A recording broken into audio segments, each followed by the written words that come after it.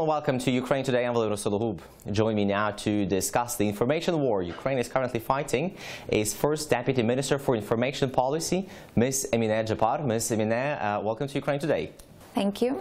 So, Ms. Emine, everybody is talking about the information war and how important it is right now. And some people say that it's even more important than the actual combat which is happening in eastern Ukraine. And your ministry is vested with the task of securing the information security of Ukraine and countering Russian propaganda. So how are things going on with your ministry right now? It's not an issue of countering of the Russian propaganda. I want to understand one simple issue is that this is a battle of non-equal possibilities. So it's the same if you're boxing with a man who is much taller and much kind of with a different weight. So which means that Russia. Like if you were boxing with Mayor Klitschko. Yes, something like this. And we understand that we have different resources in terms of financing, in terms of principles, because Russia is a militaristic state. They have a strong and censorship within the country. So what do? They even try to regulate the internet field, which is not, which we not do. And this is something of a principle for our ministry, not to regulate neither the broadcasting nor the internet resources, because if we claim that we have a freedom of speech, a freedom of expression, so we cannot do this. That is why we are on purpose not going there. So what are the priorities for your ministry? What are the main tasks you see in securing information? There are several tasks, actually. One of these is to work out legislation about what is it media, what kind of media we have, what is it informational security or information security. So just to put definitions in the legislative field of Ukraine. Why do you need that? Just because in order to have a proper response for all those information, propaganda, war, and in order to form that definitions, because it's very important in terms of, again, relations with government and media and etc. But aren't you supposed to be fighting in this information war instead of passing legislation which would be defining definitions? It's not only about definitions. You just let me continue with all those what we're doing. Another issue is that we're trying to put. There are several priorities. One of those is reintegration, information reintegration of occupied territories, which is Donbass and Crimea.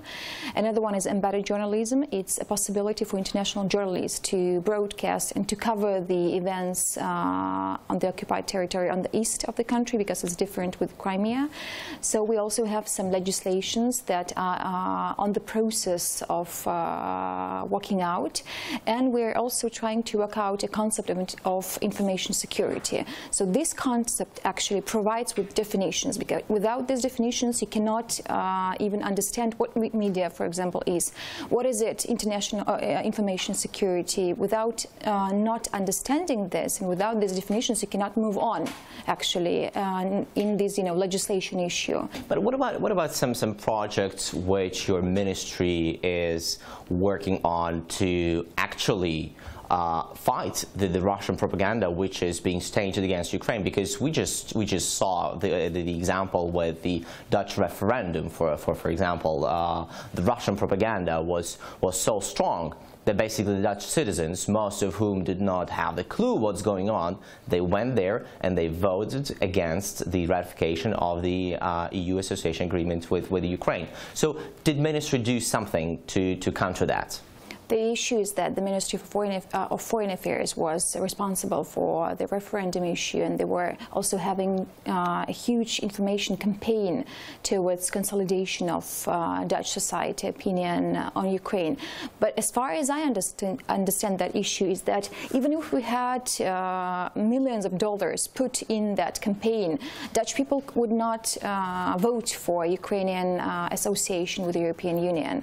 That's another story. What I I understand in this case is that this is the first case for Ukraine when we had this kind of large-scale campaign that consolidated government, and also this was actually a unique example, and it gave us an experience of doing that. It looks like Russia is staging this information campaign using the Dutch topic ever since the MH17 was brought down, and moreover, following the issue of the official report about the cause of the crash, which concluded that the crash was caused by the impact of a surface-to-air missile. Ever since, and it's been almost 2 years now, Russia is trying to convince the European population, the Dutch people who suffered the most in this horrific tragedy, that it's not so clear, that it's not the Russia-backed militants who are responsible, but there are other theories. So is there something which the ministry is doing to counter that on the international arena? We, as far the response about Russia-Ukraine information battle I gave at the very beginning of the interview. So this is something, this is a battle of non-equal possibilities. We don't have this kind of resource, and as I told you, that Russia really influences international information field, not only in Russia, but also abroad. Well, obviously, you don't need much money to open a website and counter that. And it's an issue of huge money, actually. And today, it's absolutely artificial. You can influence that. With our ministry, we didn't do it with the referendum in the Netherlands, but the Ministry of Foreign Affairs did it. And as I told you, it was a huge experience for the whole country within this information campaign. What we do, for example, with Crimea, it's that we understand that today we somehow, so there are two priorities with Crimea. It's just the development of the Ukrainian broadcasting. So we're planning to build up a tower in Chongar, which is the Kherson region.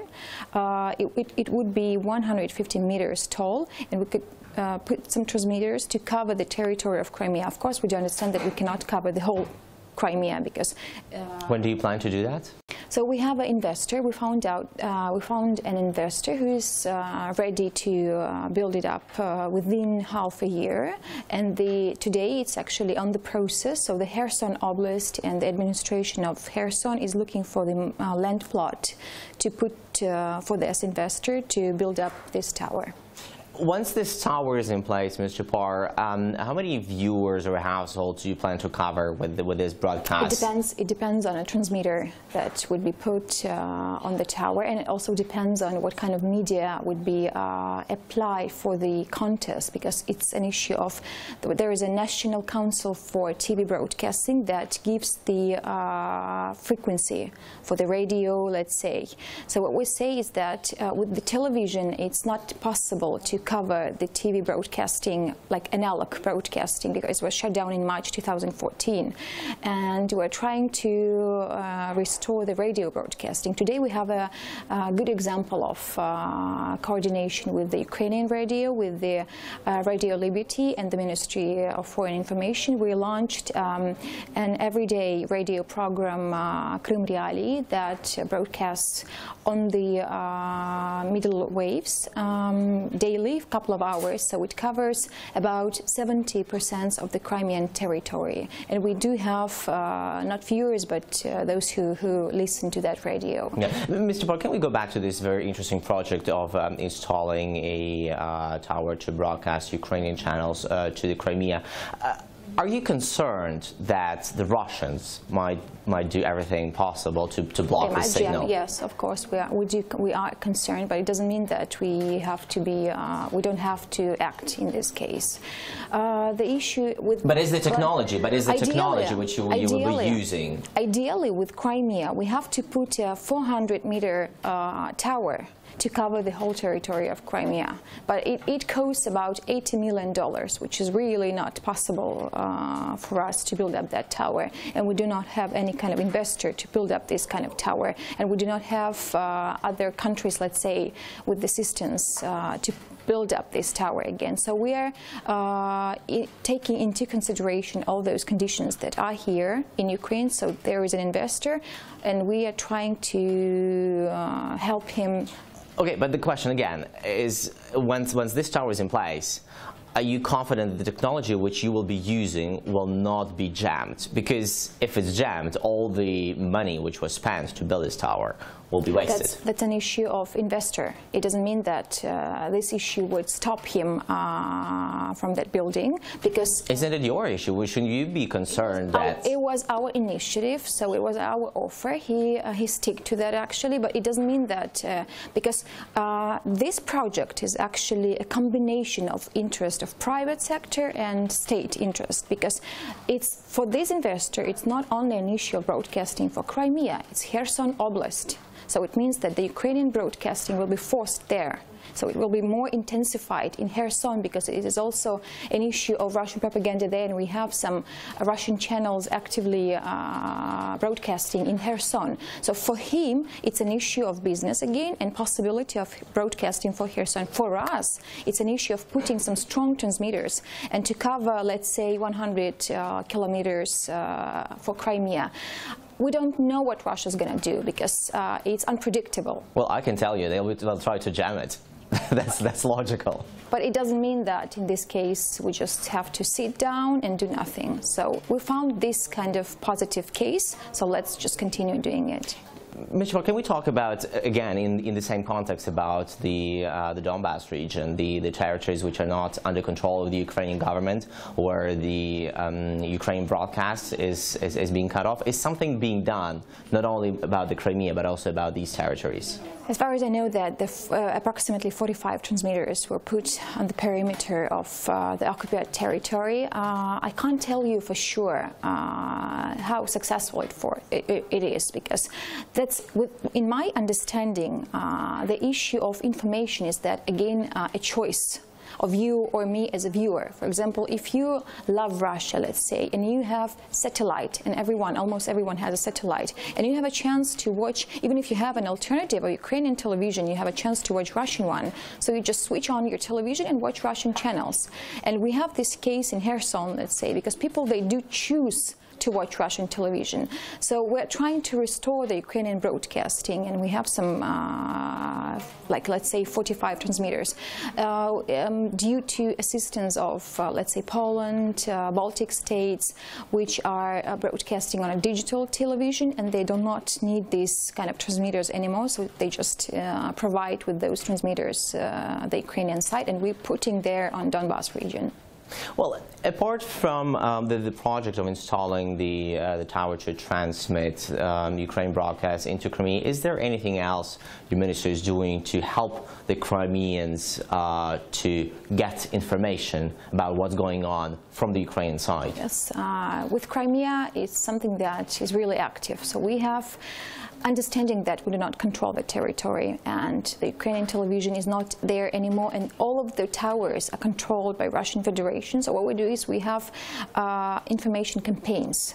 The first one is Crimea is Ukraine Information Campaign. So it's an annual campaign that provides, and the aim of that campaign is consolidate the social opinion of Ukrainians, because approximately 40% of Ukrainians, they do think that in Crimea all the inhabitants of the peninsula are separatists, let's say, and they say, oh, why do we need that territory? We don't need it anymore, and let's say it's okay for Ukraine to be without Crimea. So what we say in this campaign is that democratic Ukraine, European Ukraine, is not possible and cannot be as a state, an integral state, without Crimea. We had a board campaign, we had television video clips, TV video clips, when, let's say, prominent Ukrainian newsmakers were giving messages, not only for Ukrainians, but also for those Ukrainians who left in Crimea, mostly Crimean Tatars, who do still wait for some actions from Ukraine to get this territory back. Do you believe it's possible to return the Crimea? Yes, I do. Merely with